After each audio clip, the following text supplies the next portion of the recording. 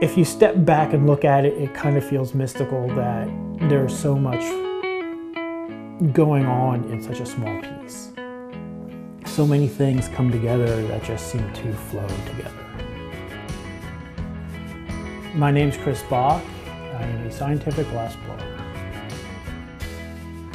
I've always been mechanically inclined, very good with my hands, and I just fit into it really well and just excelled.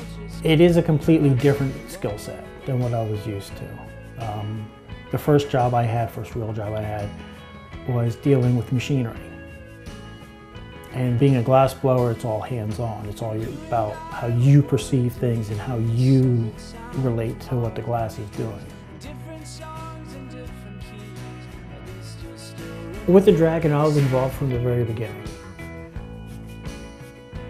There was an idea, and I helped bring it to where it is. The first reaction to being asked to make the Dragon was pretty much shock. The crazier the idea he has, the more challenge it is for me, and it works out great. I thrive on things like that.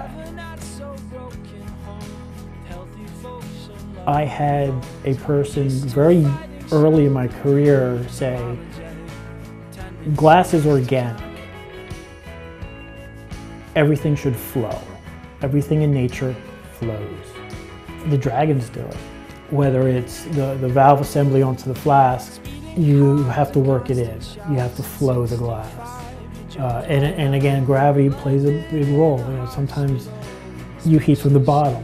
Sometimes you heat from the top. Sometimes you heat from the side. You know, you're all trying to get the glass to flow to where you want it so it looks smooth. The Dragon opened up more possibilities because it gave you more control. You know, the Dragon is for someone who wants a good cup of coffee, who wants to control their cup of coffee.